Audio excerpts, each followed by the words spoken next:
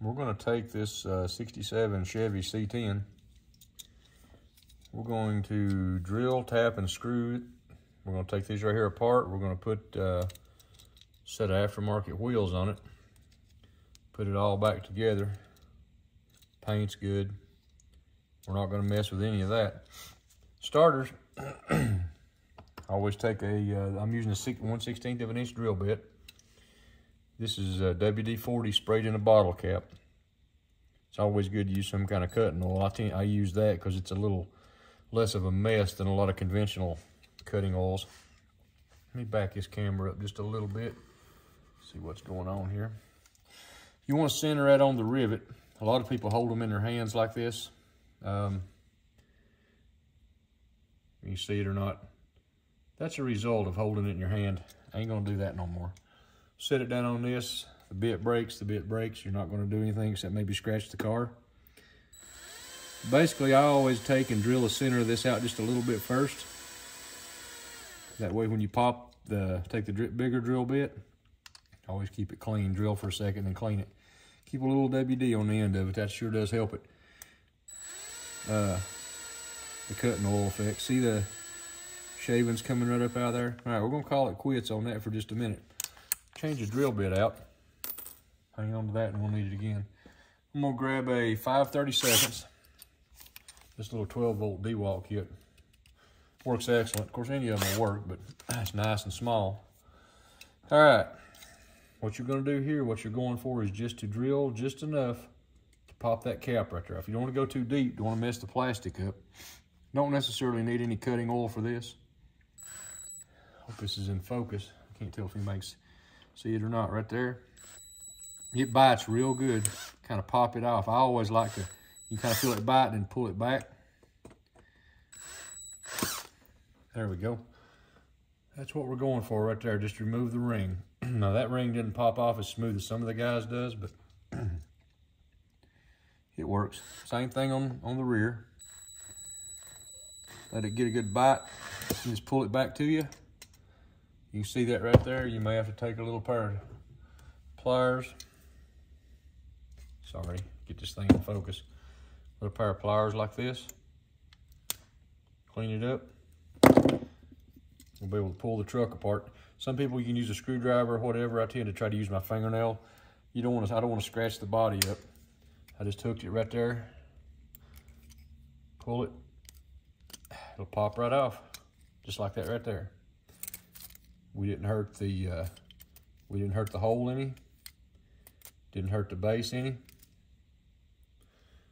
Keep that right there. This, we want to go ahead. Move the camera again. Hold still. Go ahead and pop all this apart, simply because I don't want to scratch it or scuff it. Take the window out. Lay them over here out of the way. Now what we're going to do. See how it's nice and clean. You might need to take this right here. That fell off, okay. Take this right here. If there's any, it looks good. It's good and clean. I always like to take my wire pliers and do that right there, kind of clean that up just a little bit. Now we're gonna take and drill, see how I've done got that hole started right there in the center. We're gonna drill that on down so we can put, come on, focus. Put threads on it, down in it, so we can run a screw down in there. For that, we're going to switch back out to our 1/16. Switch back out to the 1/16. I wish I had a shorter bit, which I could cut that one off, because what I'd like to do is use this as a depth gauge, because I only want to drill so deep. Some of these cars have long pegs right there, and some of them don't, depending on what the body style. See the back here?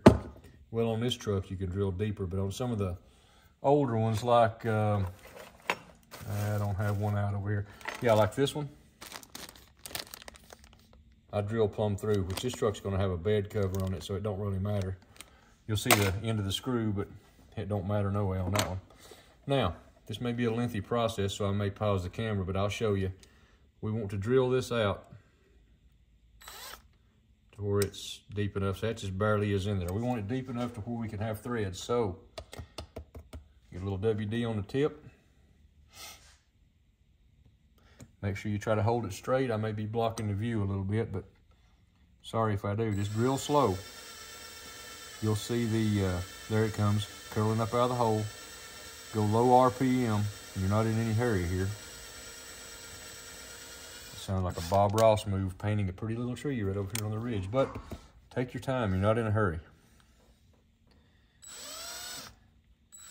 Getting in a hurry causes puncture marks in your finger. Learn from experience. And also, these little bitty 1/16 drill bits will snap at almost nothing. Back it out. See all this shrapnel? Put it in reverse if you want to. Clean all that off. Keep your cutting edges nice and clean. Because while it is, you know, bringing them up out of there, it does clog up. I hope that's in focus. When I edit this video, if I've blocked a bunch of it, I'll just shorten this part up. But all right, let's see how far down we are. We may be far enough down. These little screws are short.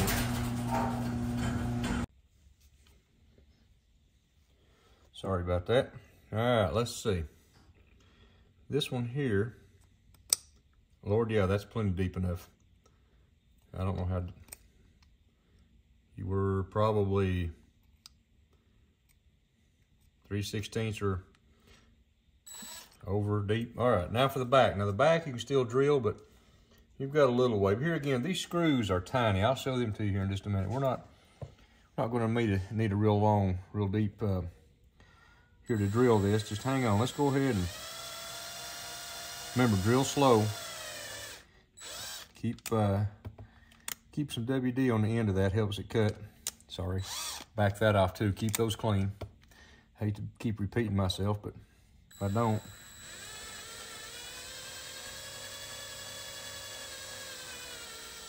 Alrighty, plenty deep enough, that fuel cell looking thing back there. All right, time to thread it. Get this thing in focus. Right here we are. Now these are, I'm using metric screws. Let me go ahead and get the screws out. Here's the screws I'm using. M2. They're these little old bitty short things. I've got a bunch more ordered, but they're literally on a slow boat from China.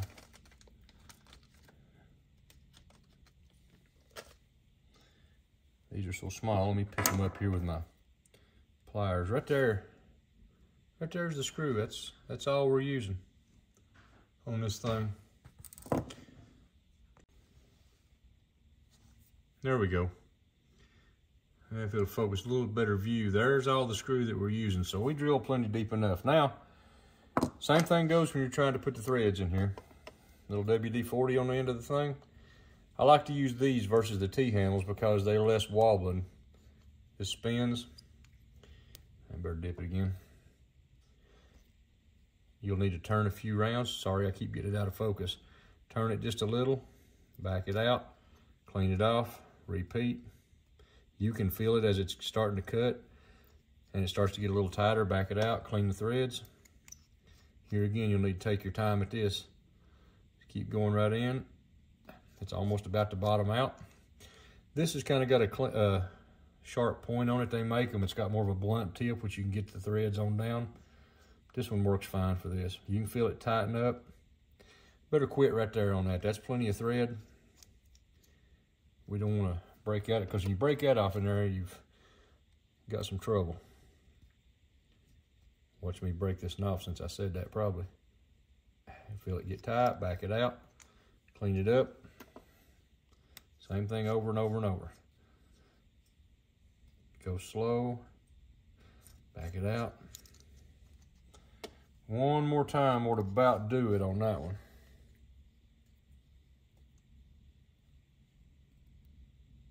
Yep, there we go. There we go. All right, we'll set the body aside. Now it's time to change the axles, change the wheels on the base. A lot of people snips them. Some prise that up from there. There's no use in all that. I may want to use those on something else, so I want to save them. Just going to take a screwdriver, place it right there, give it a twist, place it right there, give it a twist, Didn't get it quite enough. See, all I'm doing is standing those up, pull that axle right out. The axle's not bent. Run your screwdriver in there just like that. The new one will lay right in place. Switch it right around. Do the same thing. Twist it. Twist it. And I'll show you why we're not going to destroy those in just a minute. Look there. We're going to save those. Take your screwdriver, make sure it's clean. And there you have it. Let's go ahead and test fit the wheels that I want to use. And see, that's got a way too much play. We can't have that. What about the front? Front's got too much play also. Now, I have some tubes ordered, which obviously is not here yet, that you can take and put in there. And that'll be a whole separate video. Put the tubes in, use 2 separate pieces of axle, slide it through there. Those wheels look a little bit small. I don't know if we'll be able to use those on the back or not. Set the body on for a test fit. Snap it back together. Wow, I like the way that looks, but buddy, that sits way up. If you had it in camera, snap it back together, I'm sorry. I like the way that looks, but it sits way up under there. That just, which I know we would modify the axle, but that's just too small. That just don't look right. Let's try another set. Still, we would have to mod the axle ever so slightly, but I believe that right there fits and would work much better, because even though I wanted to go with the same size tire and wheel on this thing in front and rear, I believe we'd be better off going with that one. Yeah, let's use those. That is I believe they're Advent A5s. I believe it's staggered fit, 11 and a 13. Got them from shop164.com. Check those out. I put a link down below. I have bought several tires and wheels off of them, several sets rather. Great place to deal with. All right, so we're gonna have to do just a little bit of modifying because we've got too much slack right there. That needs to be taken up. The front, no, we'll live with the front. The front's perfect, okay? For the time being, let's lay it over here. Let me show you what I'm gonna do. So, these tubes that I'm talking about getting, you'd lay down in there, glue it or whatever, and you take 2 pieces of it comes with it that's made like this, or you could cut this one in half, I guess, and bend it ever so slightly, push the wheels in. It'll work. They work. Most of these things become shelf queens anyway. I mean, you know, I'm not going to get these down and play with them. They're going to sit up on a shelf. They're going to sit there for something to look at. But here's what I do. All right. Just to get it, for instance, snap that. Got quite a bit to take off, so I don't go ahead and do it all at once, but what I'll do is cut a small increment. Get my small cutters. Maybe cut that much off to start with. Okay. Now, this will leave a flat, but I'm going to turn it to where the way the packet I'm going to put it in, you won't see it. Pinch that ever so slightly right there with a good set of vice grips. Mash it. I know this may not be as nice as a lot of them, but really, it's a dollar Hot Wheel. Well, kind of hard to show you when I can't hang on to it. All right. Now what we just did, shorten the axle. I want to take it up just a little more. I don't want that sliding back and forth, so I'm not going to cut it off again yet. You see what I've done right there is left a flat spot. I'm going to take my same vice grips, scoot in just a little bit more. I hope that's in camera. Scoot in another small amount. Crimp it again. And we got a big old ugly flat spot sticking up there, if it'll focus. We'll take care of that in a minute. Let's try it now. Just a little bit more. I'm going to do it one more time, then we'll cut that extra off. Measure once, measure twice, measure 3 times. Test fit it. All right. That'll be good. We can live with that. We'll be all right with that. I'm gonna give that a good mashing down because we're fixing to cut that access right there. We're fixing to cut all that extra off of it. Yeah, good solid crimping. I tightened them vice grips up one more time and crimped it tight. Now all this extra right here, this big ugly piece, you want to leave some of it, of course, because that's what's going to hold the wheel on. See there? It lays in there. Good shape. So, now we're fixing to get ready to... Some people just lays those down in there and they don't worry about recapturing them, but we're going to. I'll show you how. So here's what we're going to do. Here's what we're going to do to keep the wheels on there. I like to capture mine. Some people don't. That's where this comes into play. What we're going to do, got to make sure the axle is firmly pressed down in the little valley, front and rear. And it depends how where you can't really see this down in there where I done that mashing. I mean, these wheels are big. You don't really even see it, especially since I don't have it in focus. You don't see that? It's all good. All right, it's running low on fuel is the reason it's doing that, so. Let's see if I can lean it out here. That's good enough. What I'm gonna do is take a small flat screwdriver, heat the tip of it up. Like I said, everybody, you don't have to do this. When you put the body and stuff on it, we'll hold it. But I do like to recapture this back kind of the way it is, or was. All right, now what I do there, I just take and mash those plastic things back down over that. I'm gonna have to heat my screwdriver. Let me work on this thing right here just a second. I'll be right back with you. It's working better than it was, but I'm about out of fuel, so I'm just gonna have to limp through this one. The object here is to get your screwdriver good and hot, the blade of it. You're not gonna hurt it, it's a little old cheap screwdriver. Just hold it back there where the end don't burn your finger. Once you get it heated up, just take it and mash those back down. Mash those back down just like that.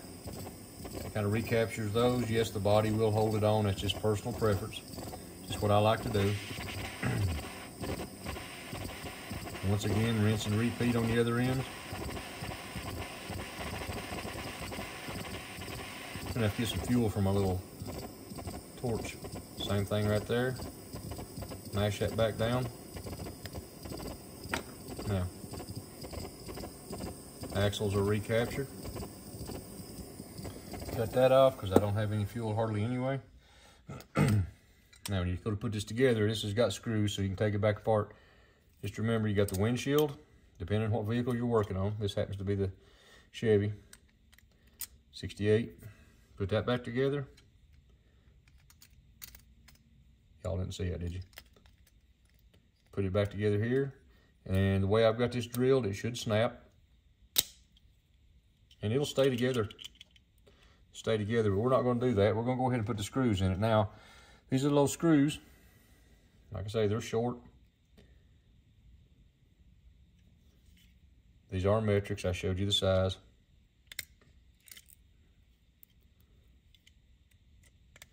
Get them started. Start it slow. You can get washers in some cases. I don't have any right now. These will break, by the way. Those little screws will twist off, but you got them threaded right. It'll seat. Y'all can see that. Other than the screw head, you can't tell we took it apart. And if you want to take it back apart in the future, change to a different set of wheels, you can do is reheat that, melt it apart. I've changed 2 or 3 different sets 2 or 3 different times till I found something I was happy with. Same thing on the front. Tighten it down, and there you are. Wheel swap, simple. Let's go ahead and get the camera off the tripod here.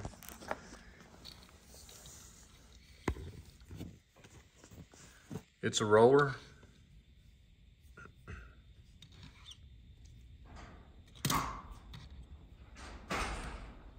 There's no binding. This is the same wheels, the Advent 2s is the same wheels that I used on the 2018 Camaro. I've used several sets of them. Let's use it right here. I took the pack apart, done the wheel swap. Gosh, I wish I would focus. Done the wheel swap, put it back in the pack. Got it hanging up here for the time being. Anyway, there it is, very simple wheel swap. What's going on with this thing and not focusing this afternoon?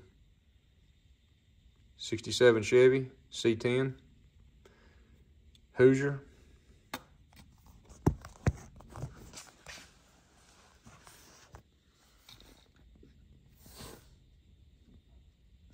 Good looking wheel swap, not because it's mine, not because I did it, it's just those seem to match. If you like the video, drop a like, share, subscribe. God bless y'all, and we'll see you on the next one.